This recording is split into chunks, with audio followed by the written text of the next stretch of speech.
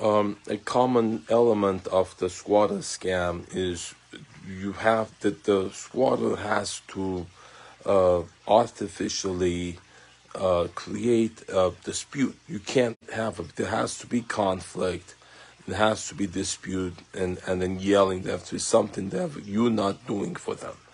So, so when you're providing everything, and then they have to artificially create a point of contention. So in this case, she kept saying she wanted the phone. So I said, let's go get that phone.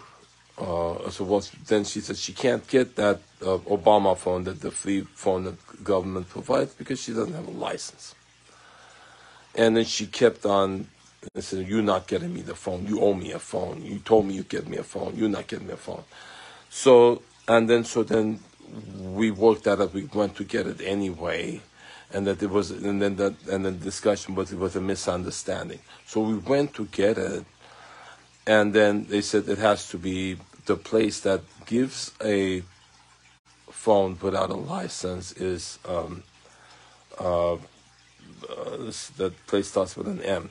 So when we went to that, we got the SIM card.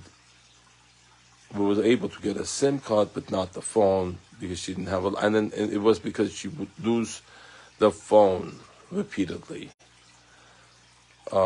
prostituting. So she wanted the phone for the use of the purpose of prostituting, and then so for that purpose, that's why I would be able to provide her phone, but I didn't want to using it for that purpose. I was allowing her to communicate through my phone, but then that wasn't enough. She wanted to say, "You're not providing me a phone," and the sponsor was pressuring me, "Why aren't you providing her a phone?"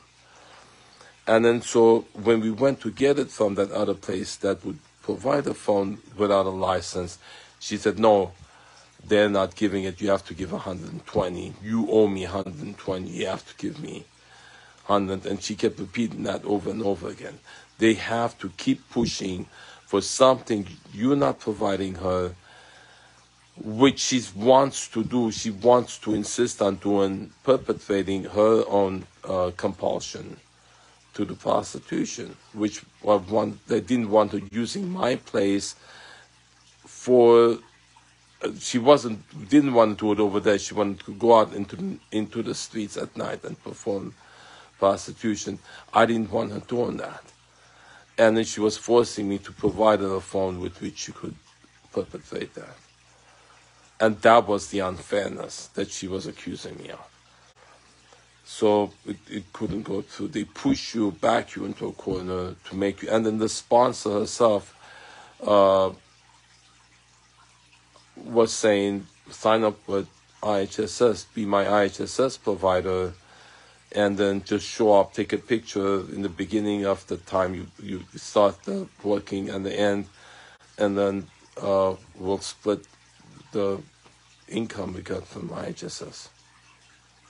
This is the sponsor of a person. So we need to check. And then another incident happened when I was giving this sponsor ride home.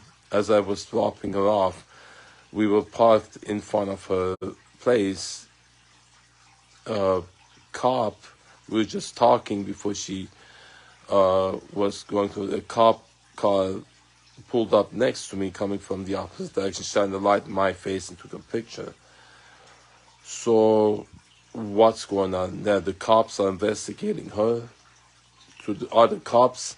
So if the cops are investigating her, then maybe they're aware she's performing this scam and want to see who the latest target is. What's going on?